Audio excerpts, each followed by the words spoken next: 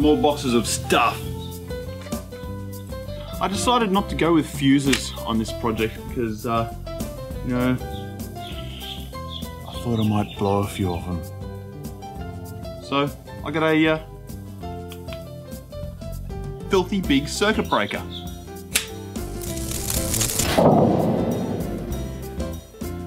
This is single core copper power cable. Check it out.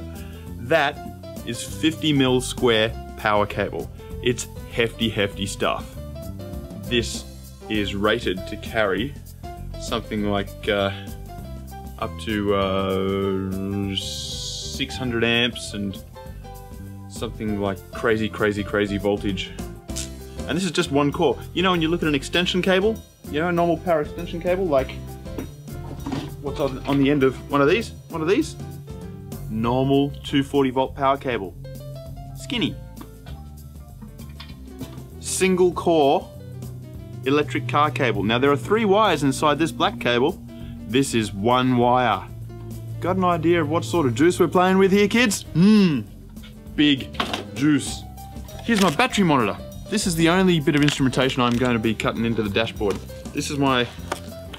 Hey, let's open it. It's like Christmas. There we go. That is a Xantrex Link 10 battery monitor. It's really simple. But it doesn't matter if it's ugly, because I'm not actually going to be looking at this bit.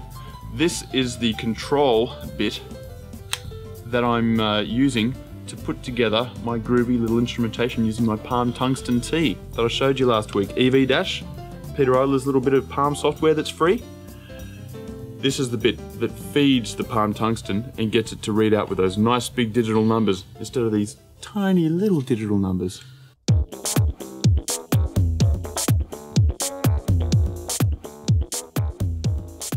Bit of cardboard. We get real technical here. This is going to be the bit of cardboard, or rather the shape of my bit of metal in the engine bay. And it's going to have a little bend like that. So when the air goes in, it scoops it up and keeps the components nice and cool. Because I know with motor controllers, I've seen a few people go, my motor controller gets too hot and then they're going to make all this kind of water piping that goes underneath it and keeps it cool. I don't want to do that stuff. So I'm going to make it out of aluminium for 2 reasons, or aluminum for you Yanks, for 2 reasons. 1, it'll act as a big heat sink for the bits that get hot, and 2, nice and strong, and 3, nice and shiny, and 4, kind of cheap. That's for the top of the gearbox. That's for the top of the engine mount, and here is a hole that's specifically so people can see the engine, or the motor, the electric motor. That hole doesn't have to be there. It's just that people are going to be going, where's the motor? And it's nice and red and shiny, so of course I want to show them, don't I?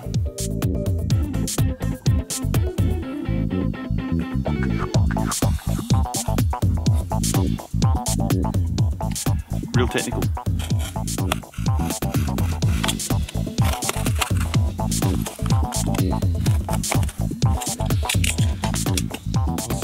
See how that fits. It's a wire. I don't know which of these wires I'll be able to cut and which I won't, but you know, I've got EFI management stuff for the for the petrol motor.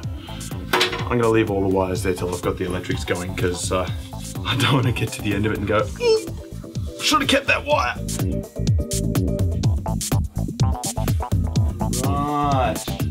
Right. So yeah, I got my little bit of the gearbox poking through. I've offset this hole, so if you look straight above it, you don't get to see the whole electric motor. But if you're standing in front of it, as most people will be, it's offset. It looks good. Yeah, that'll work. Let's go get it made out of metal. All right, metalizer. For those who haven't heard of it, it's awesome stuff. Here we go.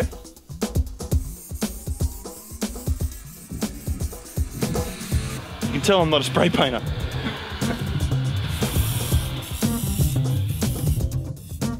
The idea is to get the metalizer into the cardboard thick enough so it'll, you know, metalize.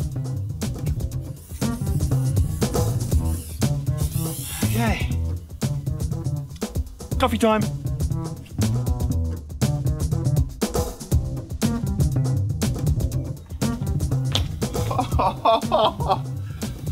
Nice. Nice. It works. Here's a hot tip. All right. Ooh, solid. I got 3mm metallizer, which gives you a 3mm thickness. So hopefully that'll work. Now, to see how it all comes together.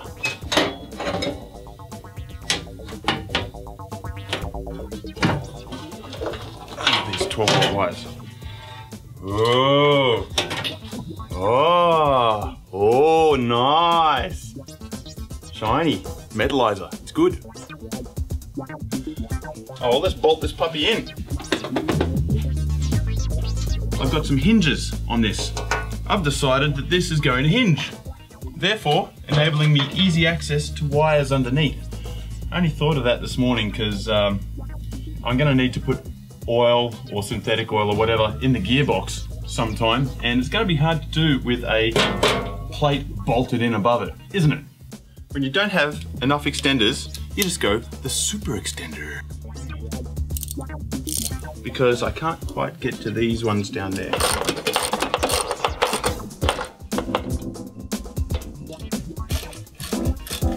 All right. Nice. Spring washers. Now I didn't know this, but spring washers, these little thingies here, are very good, or stuff that is going to be prone to vibration. Put a spring washer on it, and then it's less likely to rattle itself loose.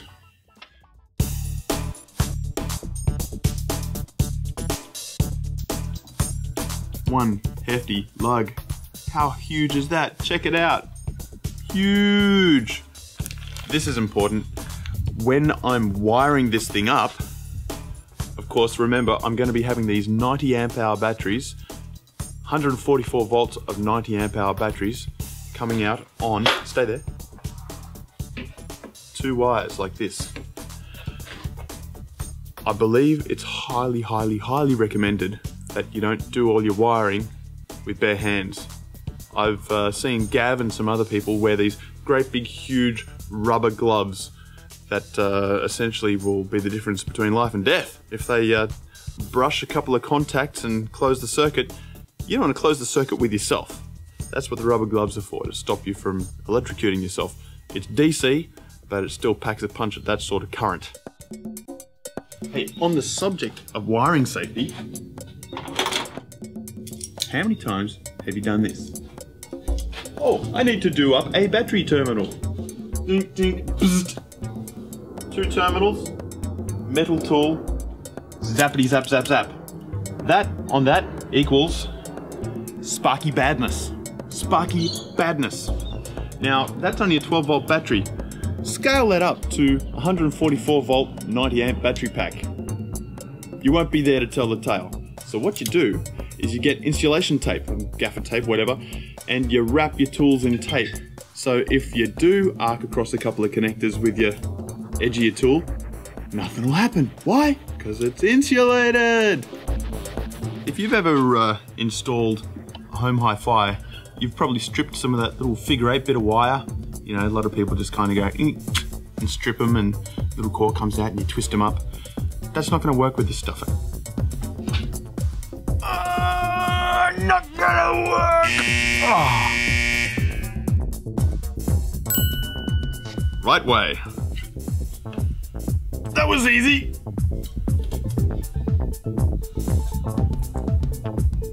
Well, that's my first go. That is one hefty chunk of copper.